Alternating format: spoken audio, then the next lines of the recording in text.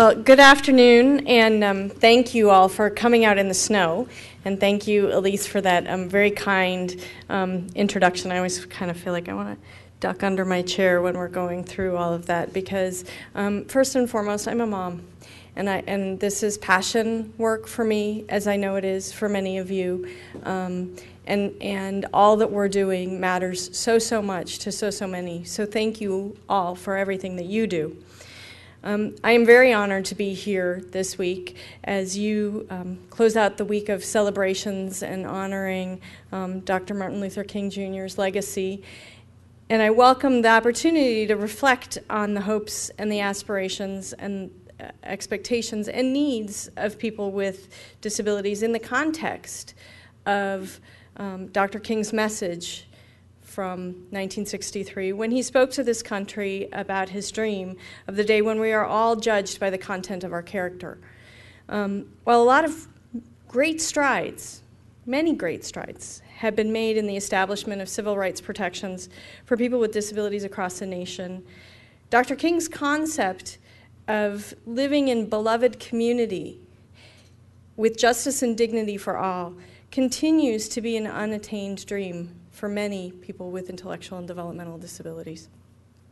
So I thought I'd start first with a little historical context regarding public policy. I know that many of you may know this, and to those of you who do, I apologize, but I think it's important to remember where we've come from. This past year has really been a banner year in celebrating milestones in disability policy and the establishment of civil rights protections for people with disabilities. Vocational rehabilitation, which has helped to improve employment outcomes for people with disabilities, was established 90 years ago. The predecessor to the Individuals with Disabilities Education Act, formerly called the Education for All Handicapped Children Act, became law 35 years ago, ensuring that children with disabilities would have access to a free, appropriate public education. 10 years ago, Congress updated the Elementary and Secondary Education Act, commonly known as No Child Left Behind, although we don't call it that anymore, with provisions that ensure that children with disabilities not only would have access to education, but would also be expected to achieve and access academic success. With a lot of fanfare, last summer we celebrated the 20th anniversary of the Americans with Disabilities Act, our core civil rights law, at which President Obama remarked on his vision for our country, and I quote, "To look out for one another, to advance opportunity and prosperity for all of our people, to constantly expand the meaning of life, liberty, the pursuit of happiness, to move America forward. That is what we did with the ADA." The Americans with Disabilities Act set forth our goals for people with disabilities: equality of opportunity, full participation, independent living, and economic self-sufficiency. And in a little less known statute, but important to all of us here in this room, nearly 50 years ago, the first version of what was to become the DD Act, the Developmental Disabilities Assistance and Bill of Rights Act, passed Congress, acknowledging the unique needs of people with intellectual and developmental disabilities. Yet even with all of these efforts and the cultural shifts that we have made in truly believing that people with disabilities can participate fully in our schools, our communities, our places of employment, and our economy, today I share some sobering statistics with you. People with disabilities in this country are 3 times more likely than others to live at or below the poverty line. Half of all working age adults who experience poverty each year have a disability. Families supporting individuals with intellectual and developmental disabilities across a lifespan, both children and adults, experience far higher rates of economic hardship than other families. The percentage of students with disabilities who complete high school with a diploma hovers around 70%, and in over a dozen states, including Tennessee, that statistic is closer to 50% or less. People with disabilities are less likely to attend college than people without disabilities. Less than 10% of people with disabilities own their own homes, as compared to 70% of Americans without disabilities. 50% of individuals with disabilities do not have a bank account. The current workforce participation rate for people with disabilities is only 27% as compared to 73% of working age adults without disabilities. So those are some pretty devastating numbers. It becomes hard to see how we achieve the goal of full participation in our communities as valued contributors when we are still struggling with these issues. While the successes in disability-focused legislation are absolutely the foundation of disability policy, both in terms of civil rights and program investments, I believe that effective disability policy gains are often also achieved by planting small seeds of inclusive approaches. And I apologize, my pages are out of order. And high expectations in our generic system. So I was like, that doesn't sound right. And so that we can see programs and policies grow. Not unlike a garden, these seeds take time, energy, and attention to get to outcomes. The law is just the beginning, because so much of the meaningful policy is made in the interpretation and in the implementation. For example, one of the first pieces of legislation I worked on when I came to Washington, D.C. was the reauthorization of the Head Start Act. Now, some of you may know this, but many of you may not. Head Start was actually one of the first pieces of federal legislation that addressed the needs of children with disabilities. It has had a long-standing provision since the late 1960s that requires programs, Head Start programs, to prioritize children with disabilities and developmental delays, and to include a minimum population of 10%. When we started looking at the program information related to Head Start, based on a few concerns that were raised, it became clear that this requirement had not been expected of the Head Start grantees. Monitoring and enforcement had been minimal. Health and Human Services' own data demonstrated that many of the programs were out of compliance. Not enough kids with disabilities were participating in Head Start. And we had become complacent. And when I say we, I mean the disability community writ large. We had gotten this into federal law and then ignored it. In the reauthorization, these requirements were strengthened, realigned, and explicitly supported. Through the regulatory process and updated data, we're now showing improvements again in the numbers of children with disabilities participating in Head Start. That seed of inclusion and early childhood coordination in this particular instance is growing again because we circled back on the policy. Today I'm going to talk to you about 5 significant areas of federal disability policy: education, employment, economic empowerment, healthcare, and community living. Each are issues that in one way or another are fundamentally shifting in the law, implementation, regulation, or practice. Thought I'd start with education. When I was born, and looks like for many of you in the room, this would probably also be somewhat true, students with intellectual and developmental disabilities did not have access to public K-12 education, let alone college. I know we have some wonderful college students here in the room from the Next Step program, and that was unthinkable not very long ago. Many people with intellectual and developmental disabilities languished in state institutions where their basic needs were barely met. Learning was rarely a priority. Formal education was practically unheard of. Public resources were simply not available to support children with significant disabilities to live at home and to receive an education in our local schools. Many parents were educating children with intellectual disabilities in makeshift church basement classrooms, but they wanted to send their kids to school. When Congress passed the Education for All Handicapped Children Act in 1975, our country finally said that it was no longer acceptable for children with disabilities to be denied the opportunity to learn and to succeed in school.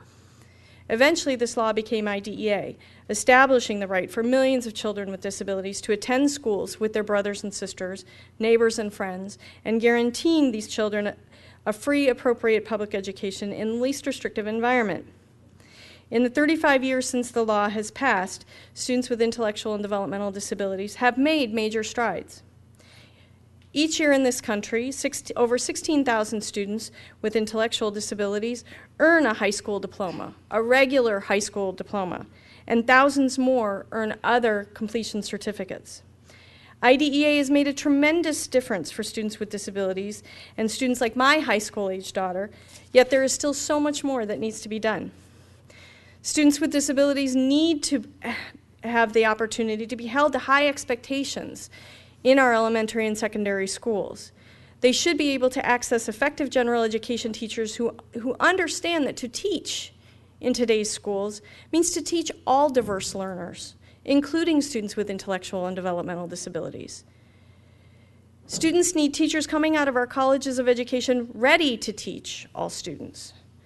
Students need access to special education supports and services that are designed to help them succeed in the general education curriculum, not separate tracks, not special curricula, and not segregated classrooms. They need access to differentiated and appropriate instruction and to the grade level content.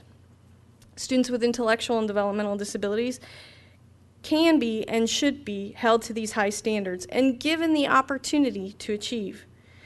They need to build social capital and interdependent relationships in which they both receive and give support to others, often in the educational context. They need to be full participants in our educational communities, on our sports teams, in our extracurricular clubs, volunteering and service learning, and on the honor roll.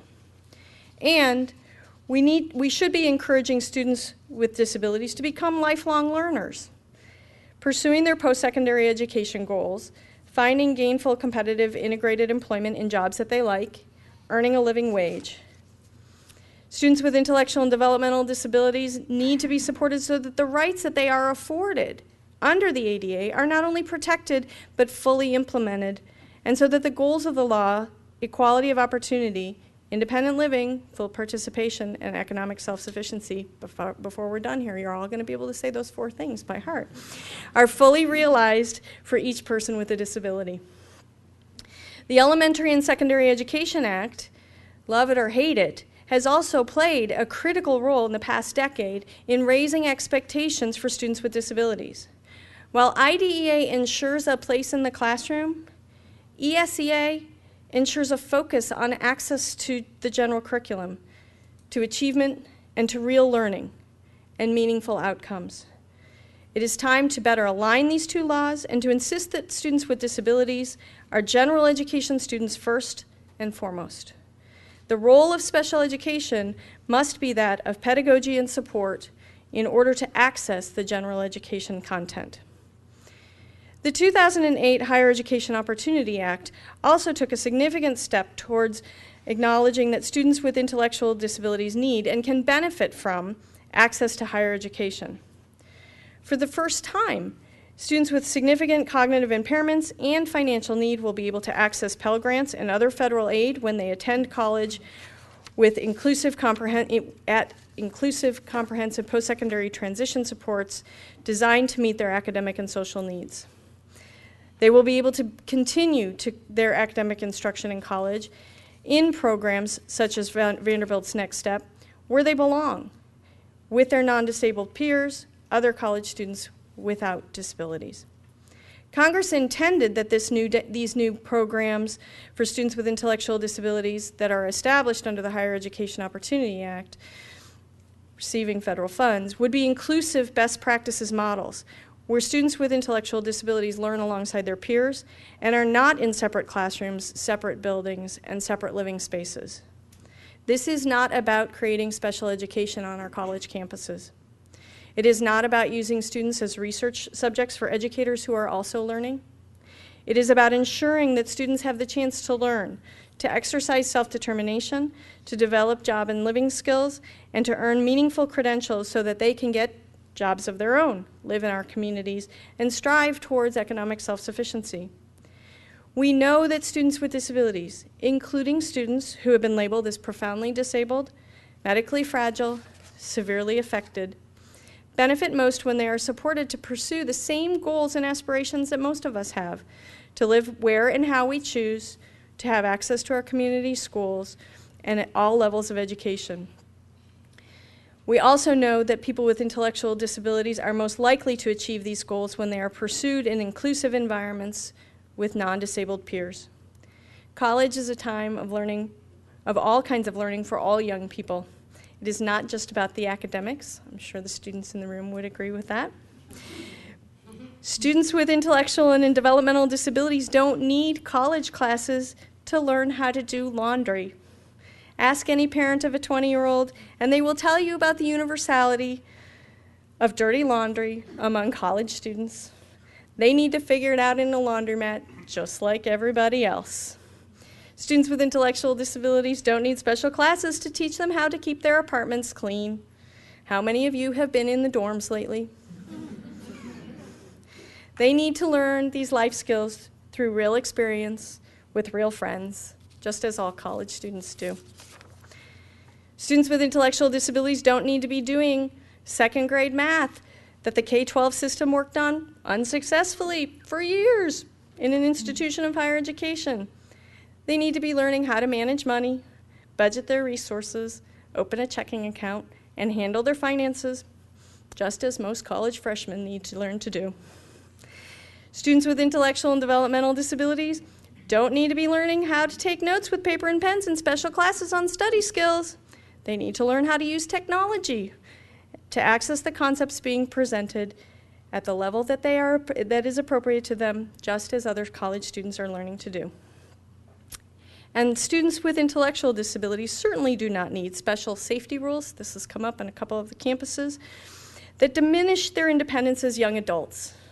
They need to be able to live and learn, take risks, make mistakes, just as all young people do on our college campuses. It is imperative that our new initiatives around students with intellectual and developmental disabilities attending post-secondary education not become another separate, segregated, special program where young adults with disabilities are treated as subjects and beneficiaries instead of affording them the respect they deserve as self-determined college students. I am glad to see entities like Vanderbilt working towards these goals. Education is about getting to employment. Unfortunately, the employment landscape for all workers is very difficult right now, and for people with disabilities, it is exceptionally bleak. As I mentioned before, only 20% of people with disabilities are participating in the workforce. According to the most recent American Community Survey, 32% of working-age people with disabilities earned less than $5,000, and 35% of the non-institutionalized population of people with disabilities live at or below 150% of the federal poverty level, as opposed to 19% of the general population. For people with intellectual and developmental disabilities, the challenges are even greater. When we look to the need for supports, states use Medicaid through the home and community-based waivers to provide the lion's share of employment support for people with IDDD. Only 22% of these individuals are receiving integrated employment services through Medicaid, while 74% are supported in sheltered employment, rehabilitation services, or non-work community integration activities. Additionally, 8% of those in integrated employment are in group-supported employment models, including enclaves and segregated work crews. Despite nearly 50 years of the legacy of the DD Act, 35 years of IDEA and 20 years of the ADA, cultural and attitudinal barriers still confront people with disabilities seeking employment. Low expectations are still the norm in our school systems, in our training programs, our workplaces, and sometimes even in our families. Recently, I had a DD Council staff person contact me with a very disturbing account of some transition staff who were speaking to them about conversations with parents and youth with intellectual and developmental disabilities in their state. And the staff found these conversations difficult and embarrassing because of the low expectations of the family members. These parents are not to blame. Often they have had experts telling them to manage their expectations and modify their dreams for years. In the context of overwhelmingly negative cultural attitudes and stereotypes about employment for opportunities for people with the most complex and support and communications needs. No wonder they're afraid. Yet, the youth with intellectual and developmental disabilities tell us something different. They're not interested in the old models. They don't want to attend school for 21 years only to sit in a segregated day program or to sit home and watch TV. They want to earn money in jobs of their own, save those resources, and be able to have the power that goes along with having control over your financial resources. My friend Andy offers a great example of what is possible. Andy experiences cerebral palsy and significant intellectual disability, uses a power wheelchair and a communication device, and is a person who struggled to have the school systems believe that he could do anything, let alone work. When Andy was 18 years old, despite having only 2 words, yes and no, Andy made it clear that he would like to work. It was a very long conversation to have his mother tell the story, 2 days of yes and no. As a result, his mom pushed the high school to allow him to participate in school-based work experiences, helping in the library, despite significant attitudinal barriers from staff. Andy wanted to look for a job in the community. His family engaged in a person-centered planning process, put the ideas generated by the planning team into action. His team spoke to several employers, and the manager of a large independent bookseller saw the value in hiring Andy to scan and price books. Now remember, Andy has no use of most of his muscle system with the exception of above the neck. Andy operates his computer with a head switch, and it interfaces with the bookstore computers. It's attached to a conveyor belt that moves the books along and is positioned, and they set it up so that the store's scanning machines are positioned so that Andy can independently operate this whole system with his head switch, scan and price the books, and enter them into inventory. Now, this is an individual who did not have the opportunity to graduate high school with a diploma and whose parents had been told that he certainly couldn't read, let alone handle a job of this magnitude. Andy started his job at this bookstore 9 years ago and has been there ever since. He does his job 90% independently. He has an assistant who puts the stickers on the books and provides personal care. He makes a competitive wage. I haven't talked to him in a while, but last time I talked to him, I think he was up around $12 an hour. Has earned himself right out of SSI and onto SSDI. He's purchased his own accessible van, has terrific relationships with his coworkers, and most importantly, Andy loves his job.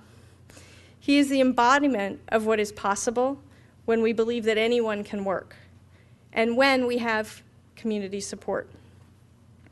According to the 2007-08 National Core Indicators data, people with intellectual and developmental disabilities working in facility-based work programs worked an average of 74 hours a month and earned, for 74 hours a month, an average of $101 in wages. That equates to $1.38 an hour. Individuals in competitive employment worked an average of 63 hours a month, 10 hours less, yet earned an average of $422 a month, which computes to about $6.70 an hour. We must do more to ensure that all people with intellectual and developmental disabilities can work and can earn real wages. States vary widely in the extent to which they support integrated employment. According to research done by the Institute for Community Inclusion at the University of Massachusetts, Boston, the factors that influence integrated employment include several things. The approach of the state IDDD agencies. Most of these supports are provided by Medicaid. These agencies end up playing a critical role in determining the direction of the state and federal investment. High-performing state agencies establish policies and practices that support improved employment outcomes based on the percentage of those served by the agency that participate in integrated employment. Common sense. Another important factor is community-based non-work. This is a category in Medicaid funding, and I apologize for those of you who don't want to walk down in the weeds, but this is important to know. Medicaid will pay for participation in activities that take place in the community that do not involve paid employment. And this is the biggest growing area of employment services in Medicaid. It was established 15 years ago as an option. 38 states report services indicating that 36% of the population is participating in these activities. This category of service has been a catch-all for day activities. This is the let's go to the zoo trip. There are currently limited data on the structure, activities, and outcomes, and states have not established clear service expectations or quality assurance strategies for this category of Medicaid funding. Two other important components of getting to competitive supported integrated policy in states. Collaboration across systems. Collaborative initiatives between VR, IDD agencies, and the community are an important element in supporting employment outcomes. States that are most successful have taken a comprehensive and collaborative approach. Employment first policy in states like Washington can make measurable differences when the strategies, expectations, and measured outcomes are built across systems: education, VR, home and community-based services, and the community employers themselves. Individual and family factors. We know that work means a lot more than money, and that integrated employment also provides expanded social relationships, heightened self-determination, and more opportunities for different job roles. Research has shown that families do want to consider community options for transitioning youth, but have concerns about long-term placement and stability, safety, and the social environment. We must redouble our efforts to provide families and youth with information about success stories, stories like my friend Andy. We must reassure them in order to foster this change. Employment is but one component of economic empowerment.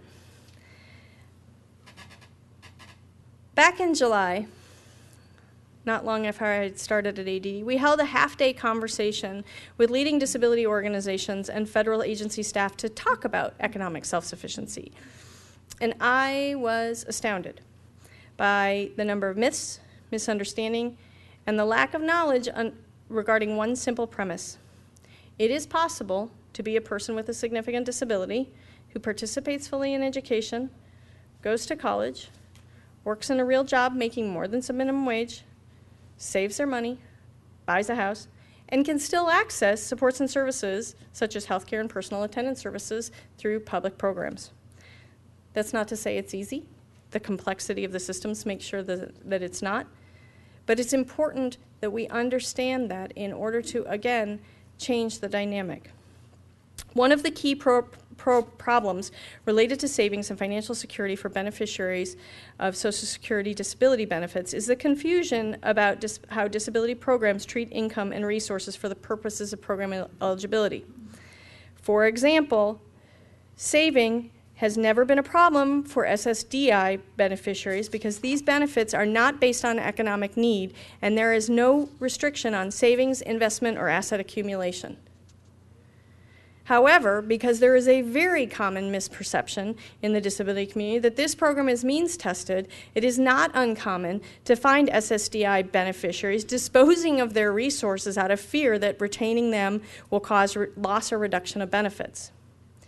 SSI beneficiaries, however, do have significant barriers to asset accumulation. There are strict resource limits that have not been increased since the program's inception in 1974. Blame Congress. In order to retain, it's a statutory change that has to be made, and it's a huge coster, and so the politics of getting it through are very, very difficult. In order to retain SSI eligibility, beneficiaries must not have countable resources in excess of $2,000 for an individual or $3,000 for an SSI eligible couple. However, There are numerous resources that are excluded from this limit that can be used to save. Many important SSA provisions allow accumulation of assets and provide work incentives. For example, regulations permit a beneficiary to own one home of any value as long as you're living in it. Business ownership is possible as well. The rules allow for unlimited accumulation of assets, including cash in a business account for the operation of a small business or microenterprise under the exclusion of property essential for self-support. The same is true for Medicaid eligibility because states cannot adopt Medicaid income and resource rules that are more stringent than SSI. Our fortunes are tied to these rules. Additionally, Social Security offers several resource exclusions to allow SSI beneficiaries to save or pay for post-secondary education. And plans for achieving self-support, PASS plans, are an opportunity for individuals with disabilities to accumulate income and/or resources without causing either ineligibility in SSI or a reduction in benefit payments. There's no simple strategy or solution that will overcome these barriers to advance greater self-sufficiency for persons with significant disabilities, but there are a lot of tools and strategies for building assets. I encourage you to learn more about this. Healthcare reform, the dominant agenda in the Department of Health and Human Services in which I work. ADD is one of the offices responsible for the work on the implementation of healthcare reform. In particular, our office has been working on long-term services and supports, including incredible improvements to Medicaid home and community-based waivers that I can't talk about yet, but they will be out soon, as well as the Community Living Assistance Services and Supports Act, the CLASS Act, which creates a national voluntary insurance program that will provide benefits to working individuals with disabilities to purchase non-medical services and supports necessary to maintain independence. The Affordable Care Act has many, many moving parts, and there are so many good policy changes that will benefit and are already benefiting people with disabilities and their families. Over lunch today, someone asked, given the political debate right now, what will happen if health care reform is repealed? It is currently the law of the land, and we continue to implement it. And it is important to people with disabilities that we do so. For example, the law eliminates insurance company discrimination by prohibiting insurance companies from denying children coverage based on pre-existing conditions, which has already been implemented. And going forward, the act will prohibit insurance companies from denying coverage or charging more to any person based on their medical history, including genetic information. We've eliminated all lifetime limits on coverage and banned insurance companies from dropping people from coverage for utilization. Common sense. You have insurance, you should be able to use it. The Act also restricts the use of annual limits in all new plans and existing employer plans until 2014, when the new law lifts all annual limits and they are prohibited. The new law will provide access to health insurance through the state exchanges to those without job-based coverage and provides premium tax credits to those who can't afford coverage, significantly increasing access to the choice of health insurance plans for individuals with disabilities. This will also enable people to get and keep their jobs rather than having to choose between health insurance coverage, i.e. Medicaid, and employment.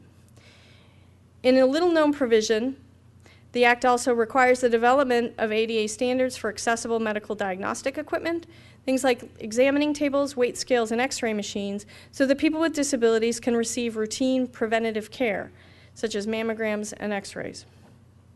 There is a ton of information about healthcare reform at the Health and Human Services website, including state-based information. That website is healthcare.gov. It's pretty easy to remember. And I would strongly encourage you to take a look at it. Additionally, the Administration on Developmental Disabilities' recent newsletter provided a simple graphic representation of the various components of the implementation process of the Affordable Care Act, which is also available on our website. Another initiative that we've been involved in at Health and Human Services is community living. In these times of scarce resources, we have to be smart about our money and our expertise and combine forces if we're going to make a real difference. President Obama has charged the federal government with taking collaboration with across agencies very, very seriously.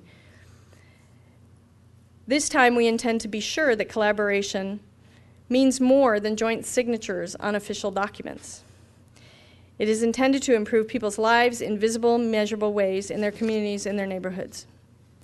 As such, the Community Living Initiative was announced on the 10th anniversary of the Supreme Court's Olmstead versus LC decision.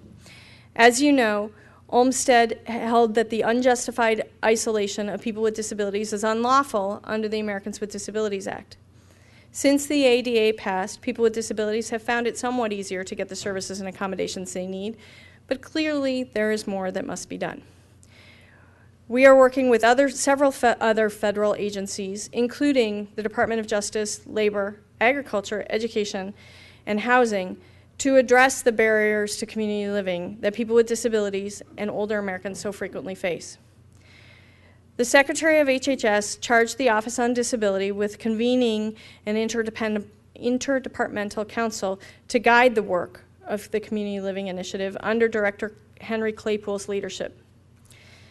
As a member of the Coordinating Council, we are actively participating in this initiative. Over the course of the past year, the initiative has resulted in several important accomplishments and ongoing efforts. For example, the Centers for Medicare and Medicaid Services released a community living letter to state Medicaid directors reaffirming the commitment to the policies identified in previous Olmstead letters and offering tools and information to help states make greater strides in achieving the promise of the Americans with Disabilities Act. HHS and HUD have announced 2 rounds of funding for vouchers for people with disabilities to live in the community or transition out of institutional care, with a second announcement made within the last 2 weeks. HHS is using its network of state Medicaid agencies and local human service organizations to link eligible individuals and their families to local housing agencies. The Office on Disability awarded a contract to establish a Center of Excellence in Research on Disability Services, Care Coordination, and Integration to create the data infrastructure to support the development of comparative effectiveness research on services and supports and quality models of care for persons with disabilities. Another critical community living activity under the Affordable Care Act relates to, we don't have a great name for this, it's called the Section 2402A group, which is the section of the law to which it refers, that requires the Secretary to promulgate regulations regarding the oversight and assessment of home and community-based services across systems, not just Medicaid. Under 2402A, we hope to develop regulations to ensure that all states develop and support coordinated home and community-based service systems that allocate resources for services in a manner that is responsive to the changing needs and choices of the beneficiaries receiving home and community-based services, provide strategies for beneficiaries to maximize their independence, and provide individuals, their families, caregivers, or other representatives the support and coordination needed to design an individualized, self-directed, community-supported life. And this group has done a tremendous amount of work utilizing the work of this field around person-centered planning, self-determination, and self-directed supports in order to develop that work. Under this umbrella of community living, we are all looking at how we work across populations to bring the best elements of each of our systems together to ensure access, support, and person-centered thinking that should ensure choice and opportunity in public resources. The Administration on Aging, SAMHSA, and ADD are each learning a lot from another, our systems and our values, what is common and what is different, and how can we build comprehensive and coordinated approaches out of the best of each system. The construct of community living has brought together various departments and organizations operating under the values-based proposition that all people have the right to live self-determined lives in communities of their choosing. This core principle is consistent with the concept of beloved communities that Dr. King espoused. The engagement and supports of our neighbors, friends, family, and the broader community will ultimately be the factor that turns the tide on some of those grim statistics I started with, not just the public policy, research, data, and program implementation. So what do I mean? Let me tell you a story about community. And I apologize if any of you have heard the story. As a single mom many years ago, in a state that had little to no access to family or in-home support resources, I often struggled to find the time to do the day-to-day tasks like grocery shopping, going to the bathroom, running errands. Formal respite care, access to quality professional childcare, targeted case management, or other support services were not something that was available to me. I managed to meet our day-to-day needs on the kindness of friends, neighbors, and some really great college students. When my younger daughters were 3 and 4, I discovered this great little grocery store in our neighborhood. Some of you probably know what a Trader Joe's is. This store had important attributes, had consistent being a key word here, and friendly staff who were predictable in their shifts. It was a manageable size, and it had balloons. My daughter with an intellectual disability would come to the store with me, and after a few trips, at age 4, she had made friends with everyone in the store, and she had discovered the balloons.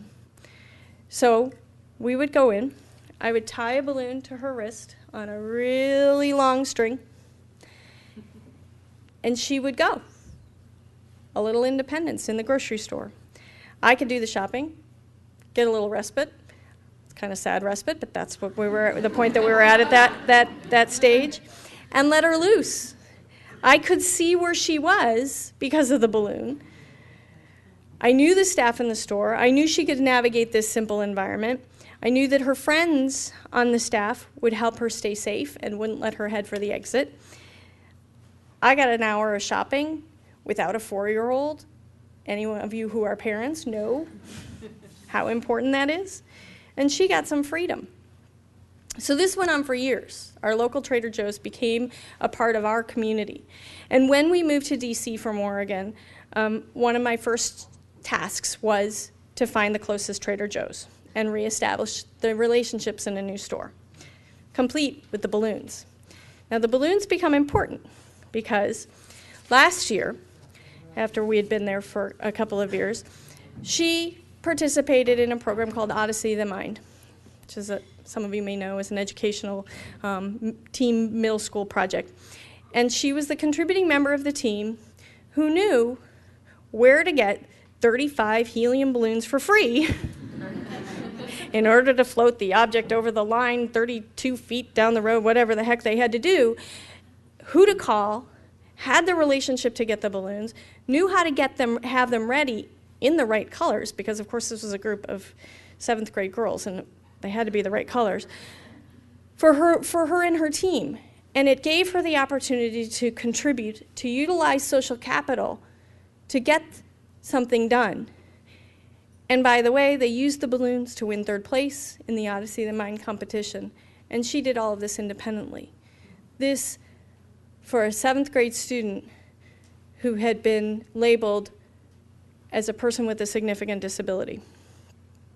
And now when she goes into the Trader Joe's, they got rid of the balloons, which is killing us. But she helps out while I shop. She gets people to try the samples. They are always able to give away a lot more on the days that she's there. She directs people to where things are in the store, and she offers to help bag the groceries, which is always to mixed effect. We see the Trader Joe's staff in our community. We run into them at the local food festival, at other community events, and all of that staff take the time to say hello to her, to ask her about school, to ask her about after-school activities like Odyssey of the Mind, and find out what's new. The informal supports and relationships have provided a whole series of opportunities and social capital for Zoe. And hopefully that social capital will be something that ultimately helps her with opportunities related to an after-school job, transition ideas, job coaching, or more. And when we need to bring those formal paid supports into her life and into ours, we will look to those relationships first, not just formal providers, to be part of the solution. While the local grocery store is certainly not supports and services in the traditional sense, the point of my story is this. The skills to see the value in these kinds of relationships in community and to develop social capital are key to the concept of community living. How many of you have never landed a job or another opportunity because of a community relationship? All of us find work, meaningful relationships through community. In mentoring and supporting families and self-advocates, it can only be partially about the services. It needs to be in large part about community and reciprocity. How do we help families and people who are often isolated and struggling to take care of the tasks that others take for granted? Going to the grocery store, going to the bathroom in peace. To develop and nurture those relationships in community. How do we help people connect the dots and understand that the path to competitive integrated employment is as dependent upon community relationships as it is upon education and skills?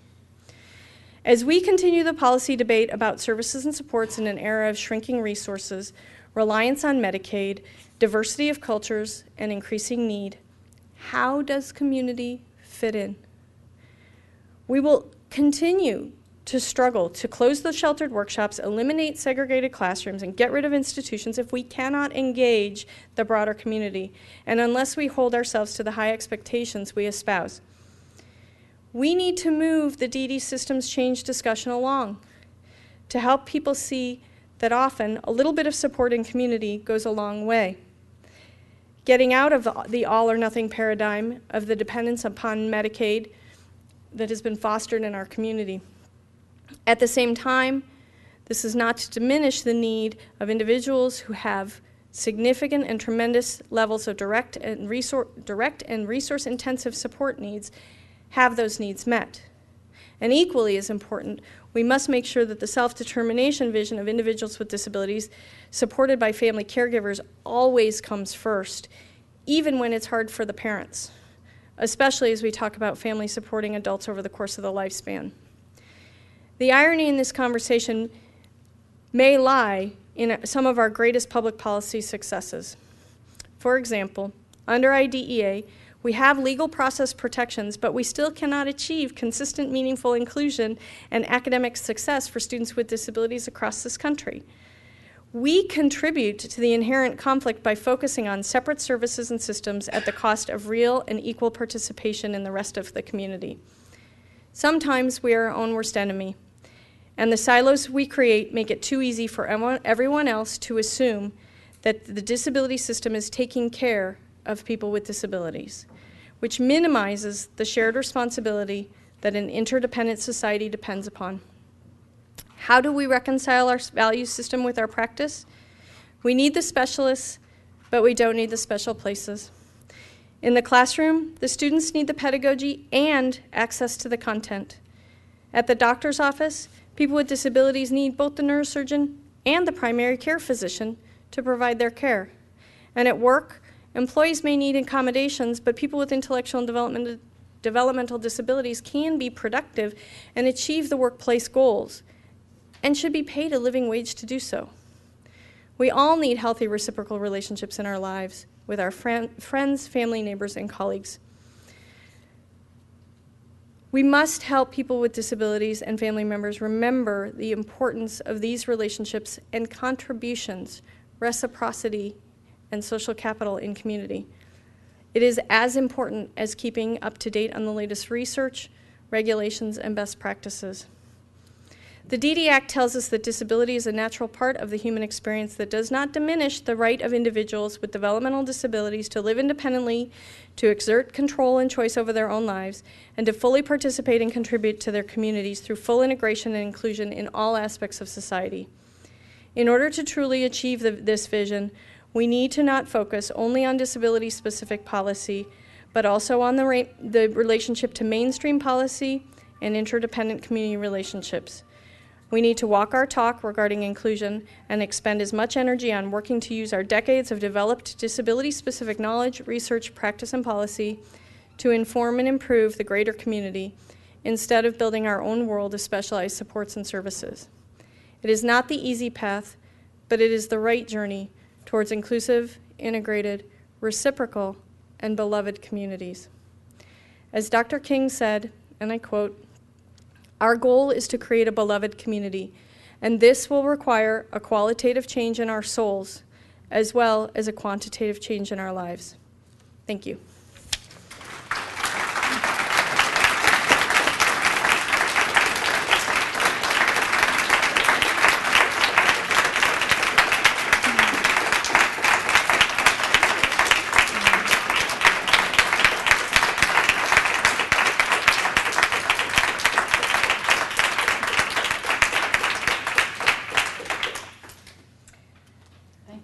So much for helping us so eloquently think about what beloved communities really mean. We probably have time for one or two questions, and then the conversation will continue outside in a brief reception. We ask you to go to the microphone because we are taping this. Except my back will be, that's not my best side. Hi, Nina. Good to see you, too. Thank you. I was happy that you said something about technology. When I look at the skill sets that my son with a developmental disability is lacking, why he can't go to a regular community college, it isn't his intellectual limitations, it's his inability to access the curriculum in an alternative way. So thank you for bringing that up. I would like to know what ADD is doing. We heard quite a bit today about people with intellectual disabilities. I'm afraid that in my community and the work I do, I'm working with a population where the bias is the idea that if you need less, you don't have any needs, or you're not working hard enough, or you know, you're complaining instead of being productive. And as we talked about in Detroit, there's such a void here for the students who may be able to pry their way through that high school diploma, but they certainly can't function independently at community college. That doesn't mean they can't go to college, Right. It just means that there's this massive gap here. What is ADD and the Obama administration doing to help to fill that void for students who certainly have cognitive impairments, but not intellectual disability? Well, nothing like starting with an easy question. I have a reputation for that. Well, as you may know, the Administration on Developmental Disabilities definition of disability is set in statute. It's not something that we control. As you also may know, the DD Act is also very explicit in encouraging the network to work beyond that set of constraints. And while at the core, the intent is to serve people with intellectual and developmental disabilities that meet that federal statute. The Act is also very clear that there is nothing that prohibits the DD Act networks to move beyond that. And many, many of our entities, I can't speak specifically to what's happening here in Tennessee, and if any of you want to jump in, you're welcome to, but I know that the DD Act networks in many states are responsible for cross-disability efforts, including education efforts around, in particular, students with autism who do not have an intellectual disability, who struggle with many of the same needs, but because of eligibility challenges are unable to access the services and supports that they need. I'm the first one to tell you I think it's a crime. I mean, I think that many of these federal definitions of disability, I think at last count, GAO had done a study. I mean, we're well over 100 definitions of disability in federal policy. And as you also know, the politics and the resources drive a lot of that out of Congress, not in the executive branch. In terms of what ADD is specifically doing, we don't have jurisdiction over education. The Department of Education does. As you may know, the Department of Ed, because of the Higher Education Opportunity Act, I'm going to step into my old role for a second. When I worked on Chairman Miller's staff, one of the other things that we did in the Higher Education Opportunity Act, and I would strongly encourage you to check in with the Department of Ed on this, was to put several provisions in HEOA to ensure post-secondary students access to materials, technology, and information in accessible formats. And there is actually a commission that's been formed. I don't know if you're aware of this.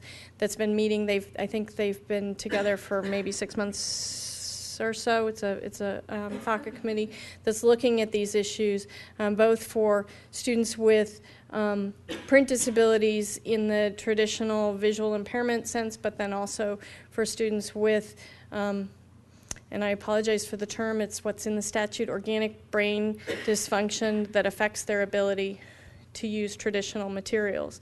And that commission is looking at the intersection of what happens in post-secondary ed around these issues. And so I'd really encourage you to engage in the process and check in with the Department of Ed. Looking more broadly, like at rehabilitation services, we run into Which is the also same Department bias. of Ed. I brought a gentleman into them last week. He has an IQ of 138. They want to put him immediately in job tasks rather than evaluate what he'd be suited for, because he's articulate. They don't understand the difference in articulate intelligence versus functionality. And that's where we fall down. I would agree, and I think VR is long overdue it's one of those we were discussing earlier today, the pile of reauthorizations, and I would put VR pretty high on that list. Having last been reauthorized in 1998, it is way overdue, and those definitions around what is a significant disability and how are we prioritizing VR resources is at the heart of the debate. I want to thank you once again, Sharon, for being here today. And I'm sure that many of you have additional questions or comments. We have a lovely reception out in the lobby. We invite you to have a drink and talk to Sharon some more. But in the meantime, I think I'm going to get this. Where is it? It's right there. Oh, right here. We would like to present you with this lovely gift. Oh, it's the As picture. it is the picture. That's awesome. And to thank you for taking the time this afternoon and today to be here. It says, with appreciation to Sharon Lewis, Commissioner of Administration on Developmental Disabilities. This is a wonderful collage. It's a miniature of that one that was produced during a Hispanic outreach family event in the park. And the depiction and the collage is really what being in community means to those families. So it's very fitting that we kind of close our session this afternoon talking about that community and the symbol of what it meant for them. So thank you so much for being here. We'll mail it to you so you don't have to bring home this stuff.